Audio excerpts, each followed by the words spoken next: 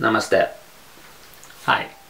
Many harmful pathogens which make us ill commonly enter our bodies through the nasal cavity, and behind the nose they remain there for a while, where they build up and accumulate before they could cause harm. And some of these health issues could be serious. And in yoga, there are techniques we can do to prevent this from happening. These are preventive ways, so we need to practice them consistently and regularly, and not just in times of sickness. For me, there are three most helpful ones. These are my medicine. They have helped me a lot manage my health and my well-being. I couldn't tell you when was the last time I was sick because I couldn't remember at all. With this one, hopefully it helps you too. One or two might be for you. Number one is the Nadi Shodhana, alternate nostril breathing, with or without retention. Nadi Shodhana means purification of our energetic system.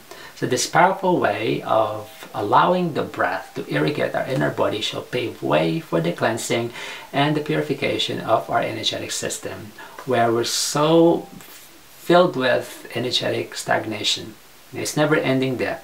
All the trauma we inflict our bodies knowingly and unknowingly, even the emotional heaviness and the mental heaviness, end up clogging our nadi. So by doing Nadi Shodhana, we continue cleansing our inner system. It's so good for the heart, it's good for the cardiorespiratory system, it's relaxing for the mind and the nervous system too. Easy to learn as well. You don't have to do the kumbhaka, and it's for everyone. There's no contraindication for practicing the Nadi Shodhana. Alright. Second, Kapalabhati breath.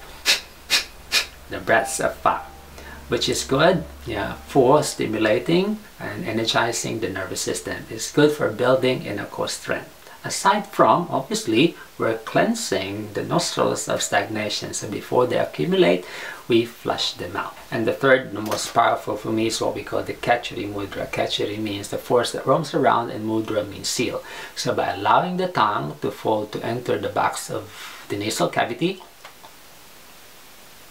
like that, so we seal the force inside, the life force inside, while we do our meditation and cleansing. But Kechari Mudra is more of a spiritual practice, and it's not for everyone. But as an energetic and cleansing practice, it's so good at irrigating the deeply hidden parts inside the body. Our tongue has a direct connection to every body parts. And by using the tongue to loosen whatever blockages we hold behind the nasal region, we cleanse the pathway of the breath as well, and then the nasal region, the backs of the nasal region, because the tongue will go high there. And use the tongue to loosen, to irrigate the pathways there. And normally after the practice, we rinse our mouth, and the rinsing of our mouth reinforces the cleansing practice. Yes, so one or two of them may be for you. Although Kechari Mudra definitely is an advanced practice. The Nadi Shodhana, alternate nostril breathing, the Kapalabhati breaths, they're accessible, they're easy to learn. And I posted tutorials about them. You might want to take a look at them